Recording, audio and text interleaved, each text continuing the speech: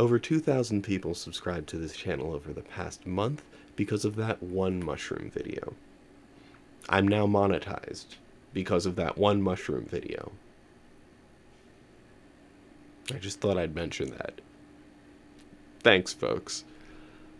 Lavender Town put out a video called Testing Every Animatic Program, where she went over Clip Studio Paint, which is, I think, both her and my favorite drawing software.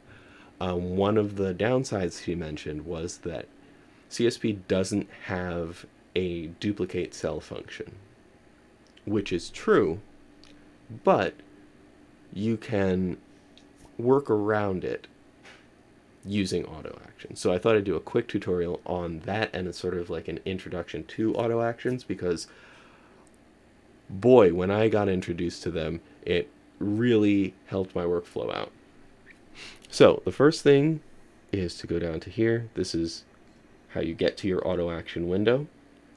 And what you're going to do is add a new auto action to current auto action folder. And I'll just call this one example. Boom. Now you start to record so that everything you do from here on out is going to be part of the sequence that you're creating. So you've got this selected. You copy, then go to the frame that you want. Let's say you want this to change at frame 15. Then you hit new animation cell. And when you create a new animation cell, it does two things. It creates a layer, which is sequentially named. Since you were at 1, it creates layer 2. That's your frame. And it specifies the cell. You can see the little button here, specify cell. It specifies the cell. So cell 15 is now associated with frame or layer 2. This is important here because these two things are separate. So if you delete layer 2, you keep the specification of cell 15 to layer 2. The reason that's important is that if you then paste what you previously copied, which was layer 1, you get a layer 2 that contains layer 1's drawing and is automatically inserted into that specification. So if we hit stop here, that means that, let's make a little change to this.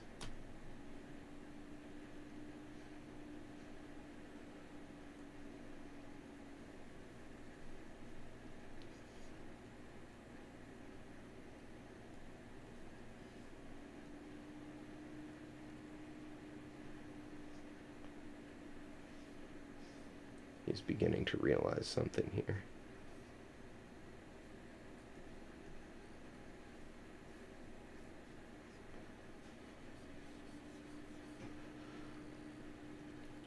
That means now every time you hit the play button here, you will duplicate the cell that you were on, or you'll duplicate the frame you were on to the cell that you have selected. So, that's cool, I think, but what if you don't want to keep going back to your auto action tab, selecting your chosen auto action and hitting play, or just, going up and hitting play all the time? What if you want your layer properties open or whatever? Well, you can do a couple of things. First of all, you can right-click your command bar, hit command bar settings. From main menu, go down to auto action, select your auto action folder if you've got one, grab example, and then just drag and drop it onto there. And now create a new one. I'm going to move this hand out like that.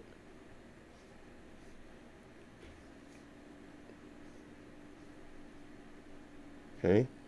Or alternatively, if you're like a keyboard shortcut kind of person like I am, you can also file shortcut settings. I already went over here, but if it's at main menu, you just go to auto action, select the folder again, go to example, click edit shortcut, and I'm just going to do shift alt V. Duplicate cell is the same thing, I just left it intact here. So now if I ever press shift alt V, thank you, Beeb.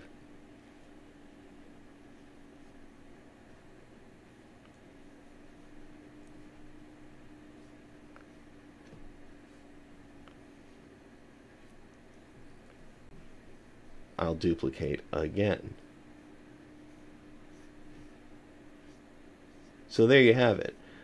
You can use auto actions to sort of create your own buttons and shortcuts that'll take a series of actions that will sort of be a stand-in for what's missing. That arm is way too big, but let's lean into it.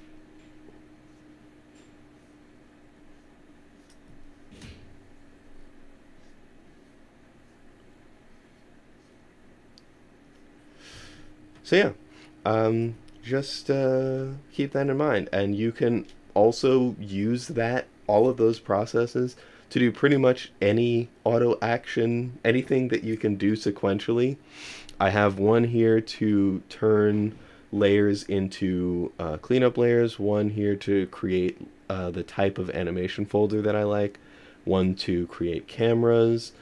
This is just the insert frame and delete frame button. Anyway, that's how I do it. It saves me a lot of time. Hopefully it's helpful to some of you.